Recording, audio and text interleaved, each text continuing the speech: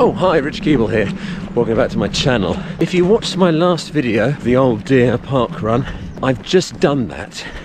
Yes, I'm just going to interrupt myself there. Now, you may be a little bit confused at that last statement because Old Deer Park Run wasn't the last video I released. It was the negativity-riddled Dark Skies video. So just to explain, on the Wednesday of my week 3 training plan, my stepdad went into hospital with possible hypothermia. We're not sure. So given that he's sort of well into his 80s, as is my mother, suddenly my time got sucked into hospital visits, talking to people from social services on the phone, etc. So it meant that a lot of my runs got pushed into the evenings, and I got really behind with my editing. So 2 weeks on, as I'm talking to you now as the future me, well, in relation to the me in this video, but still the past me with regards to you watching this video. I mean, that's the magic of television. He's a lot better, touch wood. Did get COVID in the hospital, but seems to be coming out the other side of that. And in terms of keeping one's spirits up, I always find that watching this short clip of Oliver Hardy putting his head through a drawer,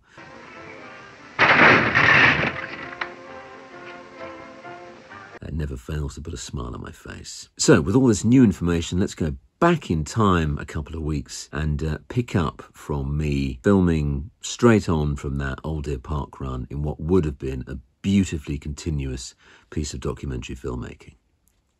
If you watched my last video, the Old Deer Park Run, I've just done that as I'm recording this. I've just said goodbye to Dale and I'm just jogging home now through some very nice and posh areas of Richmond-y area. Just running past the golf course, and I'm literally just 18k in to this long run today. Dale picked me up. We jogged about 5.5k to the park run, did the park run, jogged back to his car, and now I'm running home because I've got 23k on the thing. Park run was fun. Took it really easy. We just kind of jogged it. But yeah, see you at the end. Okay, that's the run done. I actually did 25k, which is more than was on the chart, and I was out for nearly 3 hours, so I guess that's quite considerable.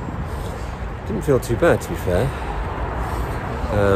Slight ache in my hip, which is what I tend to notice on these long runs where I haven't done them for a while. But yeah, 25k run. Haven't done over 20 for a couple of months. Didn't feel too bad.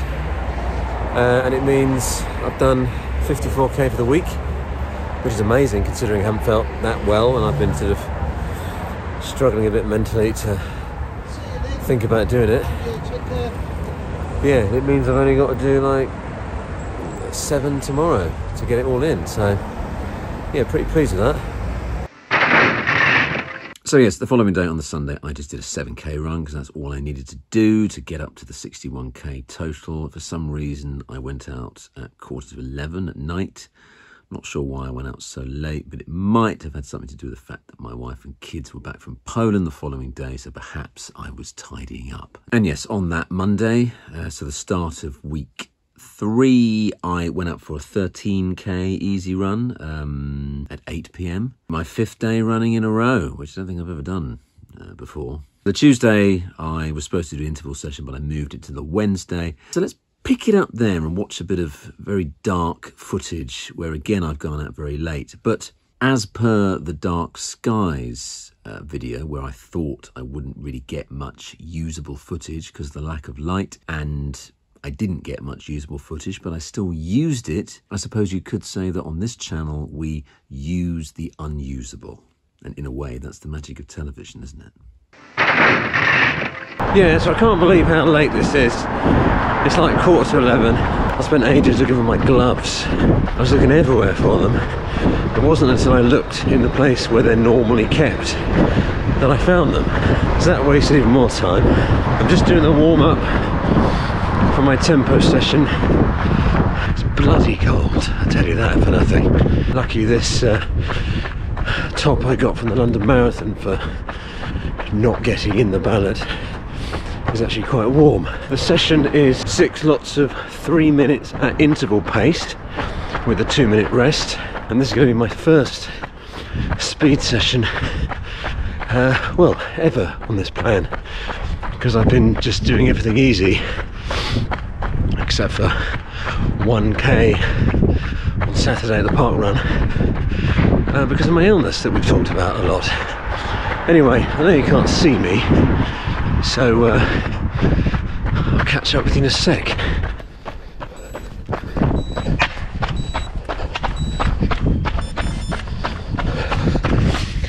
Okay, here we go. So I need to run, well, the interval pace on this plan, he's saying between about 3:55 and 4:05, I think. So I'm currently on about, running about 3:56 at the moment. Let's see how that feels. Yeah, that's the first rep done. I think it was around 4 minutes per kilometre pace. I did sort of ease off a bit because, you know, I haven't run that fast for a while and I've got 5 more to do. Yeah, so about 750 metres. Oh, I think my light gone off on my hat. I think I need to charge it, don't I? Anyway, I know you can't see me at all, so I'll catch up with you when I've done the rest. Okay, that's the workout done. 50 minutes, just over 9k in total. Yeah, so as you can see from the splits on the screen there, I think the first one was a bit of a struggle. I wasn't quite warmed up. The rest of them felt quite easy, except for the last one, which was a bit of a struggle. So I didn't need to push that hard. I didn't need to go sub 4 minute pace, but I kind of just thought I'd see where I was at, because if you watch the Tihi park run video, you'll see that I struggled to get close to 20 minutes. I just couldn't get my legs turning over quicker than about 4:05 per kilometre. Yeah, feeling good. Glad I got at the door. You know, if you're doing a marathon plan, you just gotta try and get it done when you can. Of course, I've shot myself in the foot because tomorrow morning my wife is out early, so I'll have to be out early and get the kids ready and whatnot. So no lie-in for me tomorrow, and I've got a busy morning. Probably have to get a few things done before popping into the hospital in the afternoon. And of course, yeah, fitting in another run, doing a video game demo. Yeah, oh, that was an ambulance, not the cops. Anyway, I tell you what, that story about the gloves was really something. Thursday, I had a 10k easy run, which I put on Strava here. I went out at 9:30. Felt surprisingly good, I've said. Maybe when you've been going out at 11 p.m, a 9:30 p.m. run feels super early. See how I make jokes on the Strava there? Yes, on Friday was a tempo run, which I moved to Saturday. Let's look at some of that, because that was during the day and I managed to film some just sort of footage of me pissing about, which we might as well look at because it's, you know, it's there.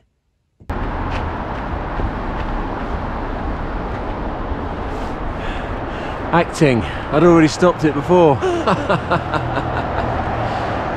It's Saturday. I didn't get out for the run yesterday because after going and visiting my stepdad in the hospital and then having a conversation with my mum on the phone, which is quite difficult, it was, I think, literally 11 p.m. and I knew I had to be up early-ish today. So I just went to bed and thought I'd do the run today and then just hope for the best regarding the long run tomorrow. So that's tempo run done. Actually very happy with how that went. So 4k easy, 3k tempo.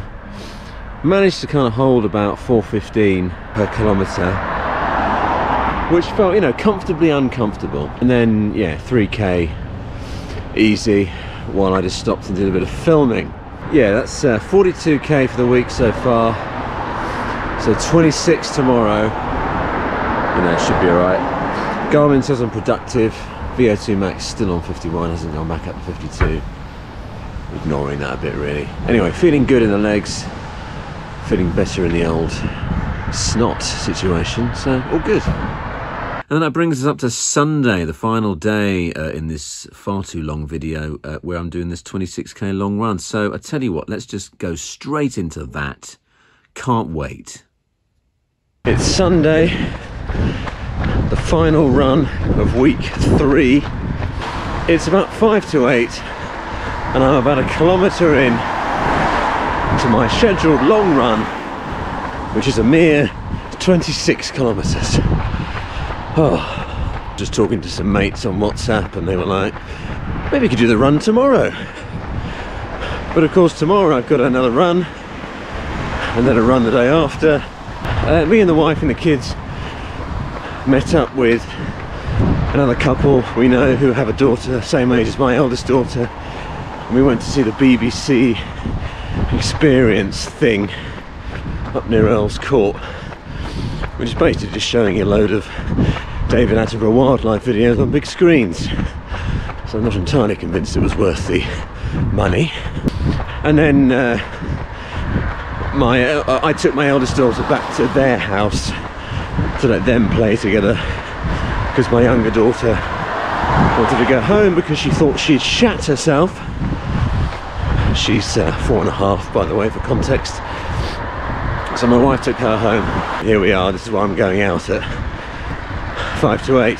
One of the more enjoyable elements of the day was when David Attenborough said something like, "That was a very successful hunt." And I turned to my wife and said, "What did he call me?" And then of course she said, "Well, he can't have been talking about you because he said successful." So this run is 26k. What Ben Parks has done is he's divided it up into bits of easy and marathon pace. So it's 4 lots of 5k easy, followed by 1.5k marathon pace, which makes up 26k. You do the math. To break up some of the monotony, I'm also going to catch up with some messages on my phone, so I'm going to leave a few voice notes. Right, so that's the first marathon pace 1.5 kilometre chunk done, which I did manage pretty spot on, 4:27, 4:28 I think, which kind of felt okay. It's kind of difficult to get into the rhythm sometimes, and I guess that's why it's so important to practice running at certain paces. So I'm hoping that in 3 months' time, if the training goes according to plan, that pace will feel quite easy and I can maintain it for just under 3 hours 10 minutes. Yeah, so just come up to the 10-mile marker in just over 1.5 hours. Yeah, so that's literally 2 minutes or less slower than when I raced the Great South Run in 2022. So, you know, reminding yourself of things like this are just really motivating. You know, my easy pace at the moment is only a little bit slower than my race pace was for the 10-mile distance 2 years ago. And there's the half marathon distance done in under 2 hours, comfortably, 1:57. Now again, 2 years ago when I did the Hampton Court Palace half, same year I did the Great South Run, I did it in 2 hours and 2 minutes, and I was going as fast as I could. So, you know, again, remind yourself of these little achievements. Not compare yourself to other people so much, but compare to your own advancement. Ah, so there we have it. That's the run done. 26k, mixture of easy and marathon pace. To be honest, I'm really happy with how that run went. Not just because I didn't lose any bank cards during the run, but for the timings at 10 miles and half marathon pace, you know, very happy about that. But also the fact that I can bang out a run like that and not feel absolutely trashed at the end of it is quite encouraging. That's 68k for the week, biggest week for a long time. So it's a cutback week next week, and then we start some serious building into the 70s and 80ks. So, yeah. let's hope nothing disastrous happens and we keep going. So yeah, thank you. Okay, there we go, we made it. So that's a 68k week. Generally feeling quite good, sticking to the runs. I think apart from the first week that was a bit funny because of the illness, I think this might be the most I've stuck to a marathon training plan so far. Yeah, so there you go. I hope you've enjoyed this. If you're a new person watching this channel, then please consider liking and subscribing. If you're an existing subscriber, thank you so much for sticking with it. Check out these other videos, please, and I'll see you around.